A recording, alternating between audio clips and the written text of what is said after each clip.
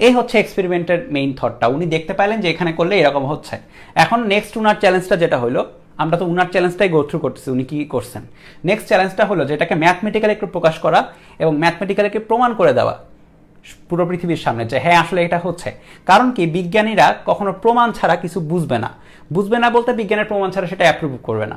মানে কোনো কিছু হলে, ধরো যে অনেক মানে থাকে না যে আমরা বলি কি যে রসায়নের ক্ষেত্রে এটা বেশি হয় যে আমরা বলি যে এটা হচ্ছে ব্যতিক্রম।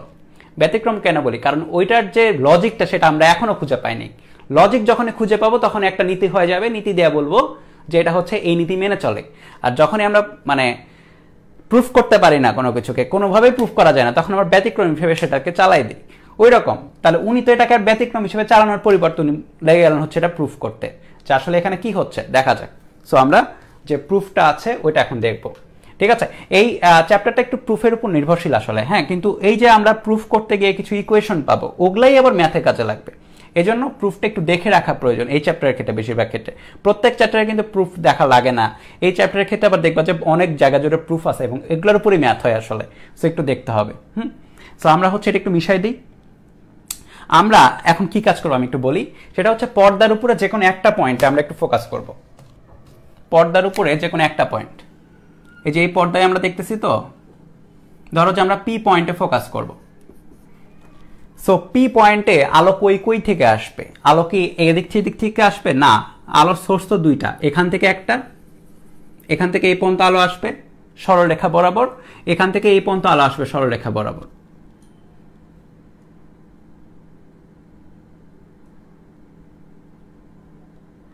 রাইট? তো শুরু করি।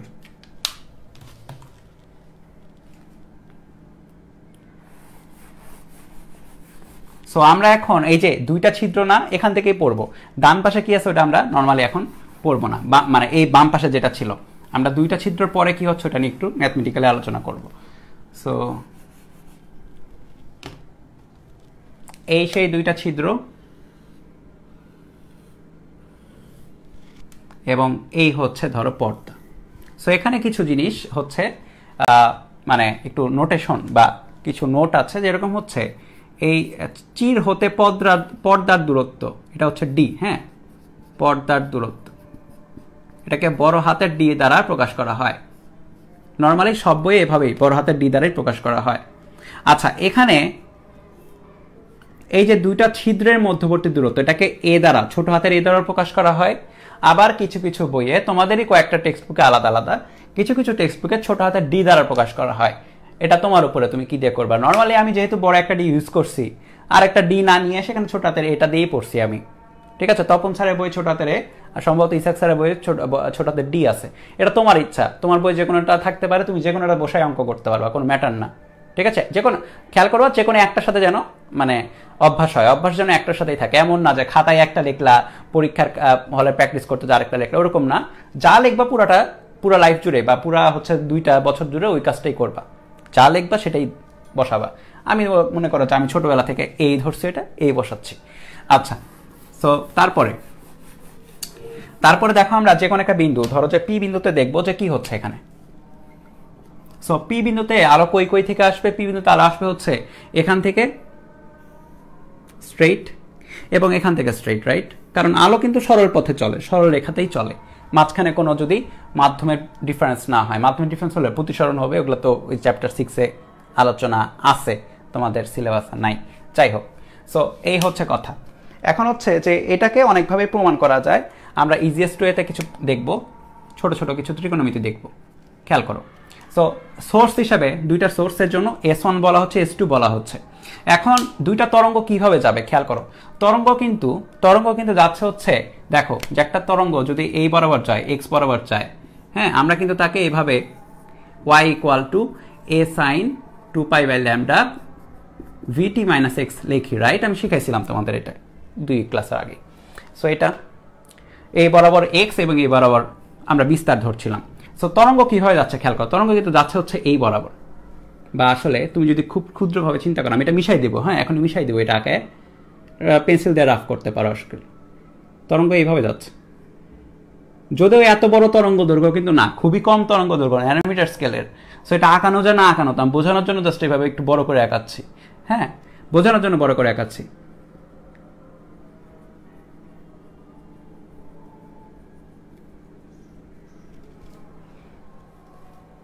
এইভাবে যাচ্ছে না? সো এই বরাবর আমরা কি ধরি? এক্স ধরি না? এই বরাবর আমরা এক্স ধরি। এ দেখো তরঙ্গ হয়েছে, এই বরাবর এক্স আর এই বরাবর হচ্ছে ওয়াই, এই বরাবর এক্স, এই বরাবর হচ্ছে ওয়াই। ঠিক আছে, তাহলে এই বরাবর হচ্ছে এক্স। সবচেয়ে মজার জিনিসটা হচ্ছে, এটা আমি মিশাই দিই, সবচেয়ে মজার জিনিসটা হচ্ছে যে এই দুইটা যে তরঙ্গ S1P একটা পথ, মানে S1 থেকে পিতে যাইতে পথ কত এতটুকু, আর S2 থেকে যে পিতে যাইতে যে পথটা, এদের মধ্যে কিন্তু একটা ডিফারেন্স আছে। খেয়াল করো কোনটা বড়, কোনটা বড় দেখো তো। S2Pটা বড় না S1P এর চেয়ে? So S2P greater than S1P, right? তাহলে এখানে বলা যায় যে এদের মধ্যে যে এক্স এর একটা ডিফারেন্স আছে, এক্স এই দৈর্ঘ্যের একটা ডিফারেন্স আছে, বা একটা পথ পার্থক্য আছে, এটা একটা পথ পার্থক্য আছে।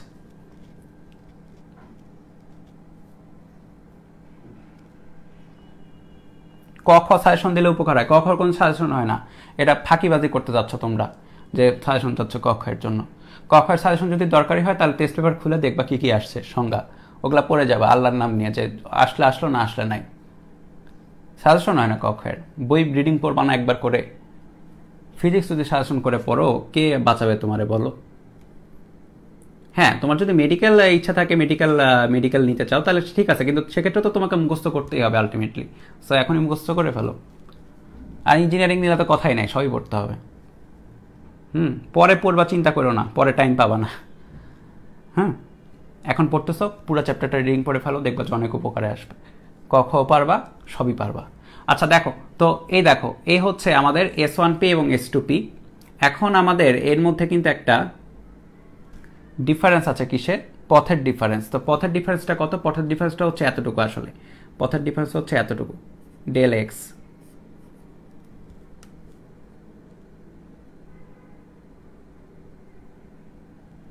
বা এটাকে আমরা বি বলি।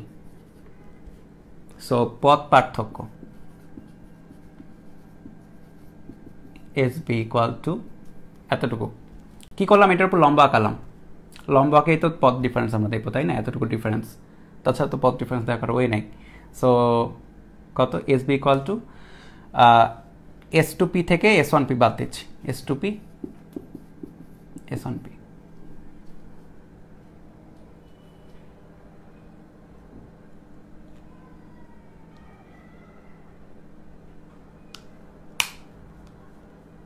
ওকে, সো দেখো কারো কোনো ঝামেলা আছে?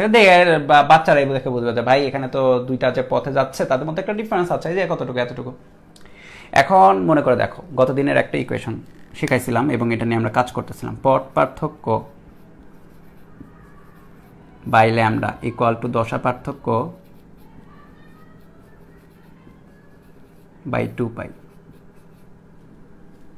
শিখছিলা না?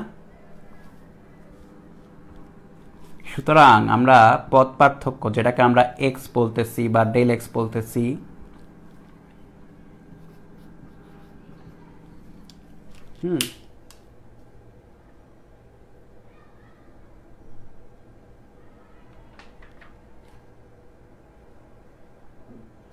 এ ডেল এক্স না বলে অন্য কিছু বলো, ডেল এক্স বলো না। হ্যাঁ, ডেল এক্স আবার পরে ইউজ হবে, এটা বাদ দিই।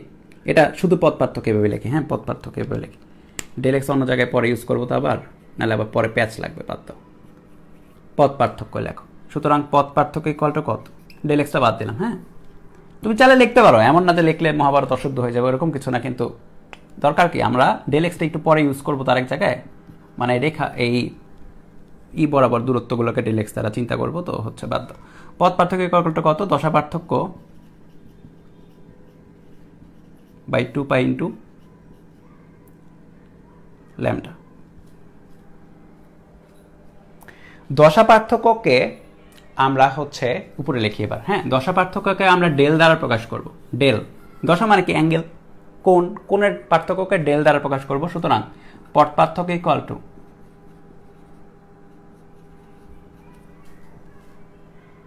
দশা পার্থক্য del by 2x into del by 2π into x. মানে আমরা যা শিখছি ওইটাই, কিন্তু গত ক্লাসে আমরা এগুলা নিয়ে ম্যাথও করছি, এটাই। আচ্ছা, পথ পার্থক্য ইকুয়াল টু এটা লেখা গেল। এখন আমরা কিন্তু অলরেডি জানি যে গঠনমূলকের জন্য, গঠনমূলক মানে হচ্ছে উজ্জ্বলতা, রাইট, ব্যতিচার বা উজ্জ্বলতা।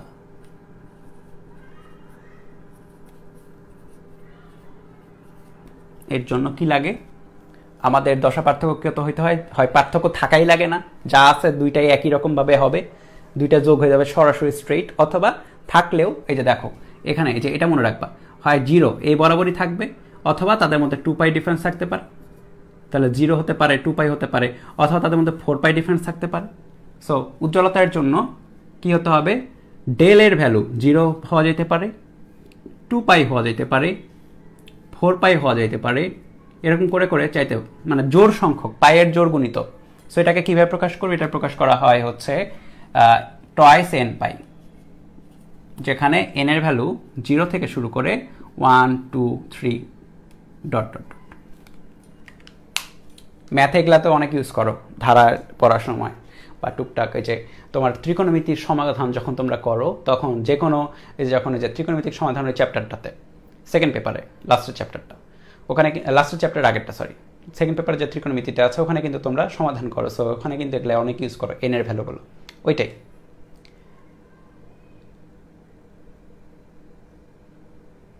ওকে, সো এখানে del equal to toys N pi.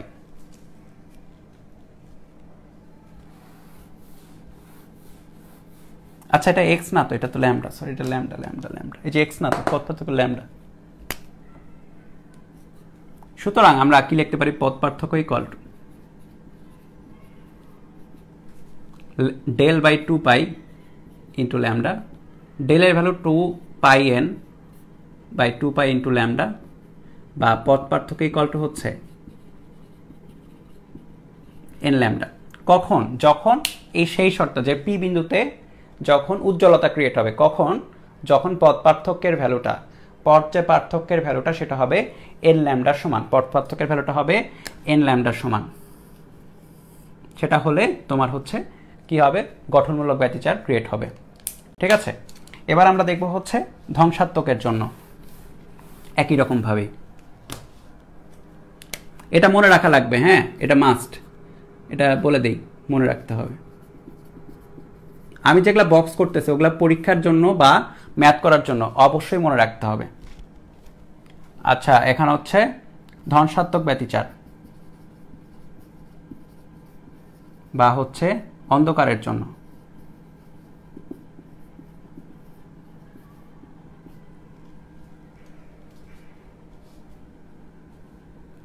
Del.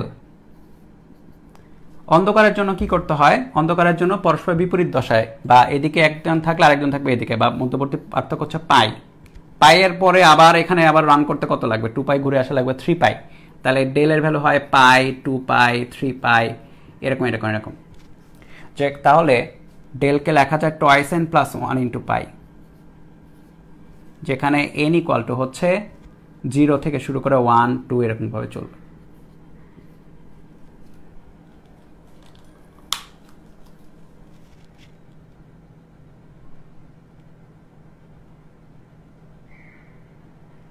ফিজিক্সের এমসিকিউ ট্রিক আলাদা ক্লাস হয় না, তোমরা হচ্ছে কি ব্যাচে দেখবা, প্রতিশ্রুতির ব্যাচে দেখবা, কিছু ক্লাস তো আমরা নিচ্ছি প্রতিশ্রুতি ব্যাচে, কিন্তু ওগুলা এইচএসসিতে খুব একটা হেল্প করবে না। এইচএসসির প্রশ্ন কঠিন হচ্ছে, ঢাকা ইউনিভার্সিটির চেয়েও কঠিন হয় এখন এইচএসসির এমসিকিউ, পুরো বই পড়তে হবে, আলাদা কোনো ই নেই। ফিজিক্স দেখো টাফ আছে কিন্তু, হ্যাঁ পড়লে ভালো লাগবে, না পড়লে টাফ লাগবে, কিন্তু এখনও যেহেতু 2 মাসের মতো টাইম আছে, পড়ে ফেলো পুরোটা, এনাফ টাইম আছে তোমার ওই 10টা চ্যাপ্টার শেষ করার জন্য।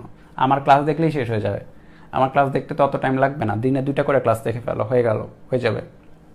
দিনে 2টা করে ক্লাস দেখার জন্য 2 ঘন্টা করে তোমাকে টাইম দিতে হবে।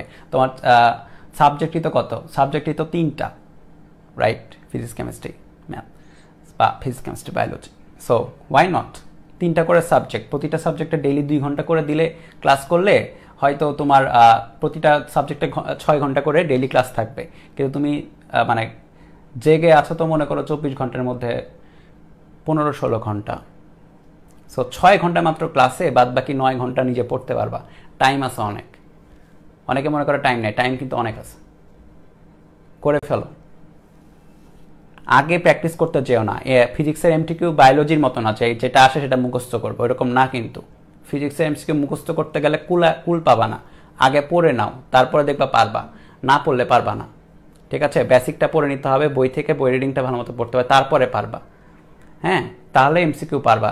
তোমার হুট করে এমসিকিউ সলভ করতে যাবা, মনে হয় যে এমসিকিউ মুখস্থ করি, আগের দিন তো গেছে, আগের দিনের মতো তার প্রশ্ন হয়, এখন তো সৃজনশীল প্রশ্ন হয়। অ্যাপ্রোচটা চেঞ্জ করো, তাহলে দেখবা হবে। তোমার হচ্ছে আগে পড়তে হয়, তারপর এমসিকিউ সলভ করতে হয়, এভাবে করলে পারা যায়। তাছাড়া কিন্তু তুমি ঝামেলায় পড়বা, কারণ কয়টা এমসিকিউ তুমি মুখস্থ করবা বলো, বা কত টাইপের এমসিকিউ তুমি মুখস্থ করবা। তোমাকে বুঝতে হবে যে মানে কই থেকে আসে। আসলে আরেকটা জিনিস হচ্ছে, তুমি টেস্ট পেপার থেকে একটু মানে তুমি যদি একবার পড়ে থাকো পুরো চ্যাপ্টার, তাহলে একটু হলেও বুঝতে পারবা যে কোন কোন টপিক থেকে এমসিকিউ বেশি আসে, তাহলে সেসব পড়ার সময় একটু জোর দিয়ে পড়ো, তাই না? আর প্রথমবার যখন পড়তে লাগছো, প্রথমবার যখন একটা জিনিস পড়বা, তখন হচ্ছে পুরোটা পড়তে হবে শুরুতে, সাজেশনমূলকভাবে পড়লে হবে না। তোমার মানে শুধু কি বলে, শুধু এইচএসসিতে পার পেলেই যে হবে তা কিন্তু না। তোমার কিন্তু এইচএসসিতে ভালো রেজাল্ট করলে, মনে করো যে সাজেশনমূলকভাবে পার পেয়ে গেলা, পরে কি হবে? পড়ে ফেলো। অনেকেই আছে যারা সিরিয়াসলি পড়তেছে, পড়ে ফেলো। আচ্ছা, সো দেখো এখানে তাহলে আমরা পদ পার্থক্য কত লিখতে পারি?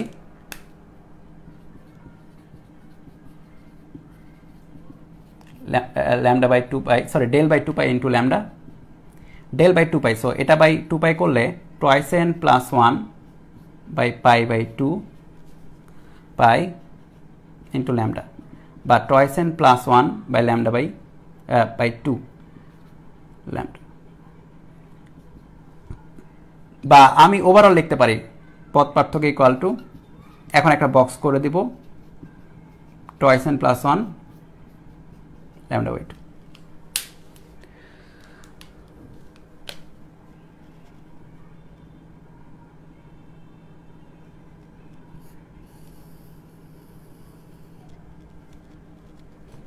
নিচের লাইন দেখা যাচ্ছে? দেখা যাওয়ার কথা। আচ্ছা, সো এই হচ্ছে, সো আমার দেখো যে এটা মনে রাখতে হবে। হ্যাঁ,